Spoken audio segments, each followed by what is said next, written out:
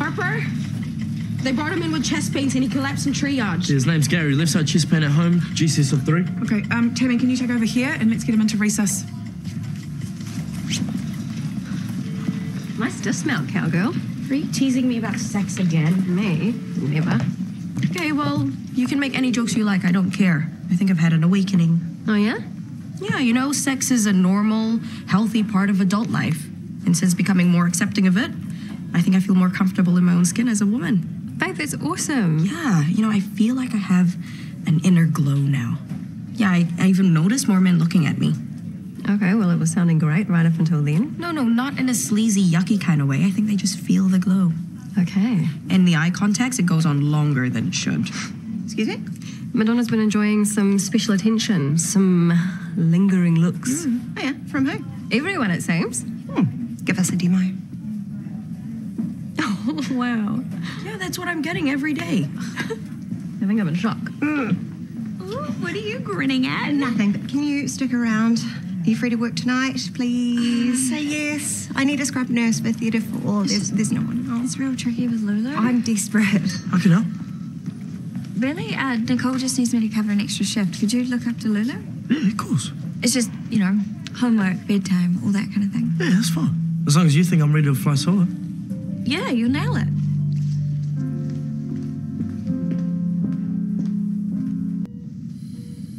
Going okay, Harry? Yep. Just dividing the posterior gallbladder peritoneum. More suction, please. Sure. Not much for you to do today. Don't even know why I'm here. Didn't ask for you. I know that. Would you like your playlist on? Yes, please. Anything to make things more relaxing? Actually, do you have Dad's playlist? Yep, we've got them all. Dunedin Garage, then, please. Thanks for that. You're not a fan? Not really, and Harry knows it. Okay, what is going on here? Nothing. Good. Time to clamp the cystic artery. Not you, Nicole. Okay, there is definitely something going on here. Looks like someone's punishing me. No, I just asked Nicole to do it. And I do what? Can you call Chris Warner in, please? No. No need for that. Harry is the lead surgeon here. He gets the support of everyone in the room, otherwise I call a senior in. Is that understood? Yeah. My bad. Sorry, Harry. Carry on. More swabs, please, Stella. Absolutely. Finally, your own room, where the nurses actually have time to care for you. ED nurses were great, though. Oh, you know the right things to say, you sweet talker. Okay, let's get you up and onto the bed. Oh, yeah, my legs work fine. It's just my... Oh, arms, balance. Yeah, everything's a bit wonky, isn't it? Yeah, my life is a bit wonky. Right, who does this belong to? There's always lost property everywhere. I don't know who this belongs to. Who? Monique. Poor thing. I won't tell her off. Hold on, is this Eli Lynch's room? Yeah. What? He died in this bed.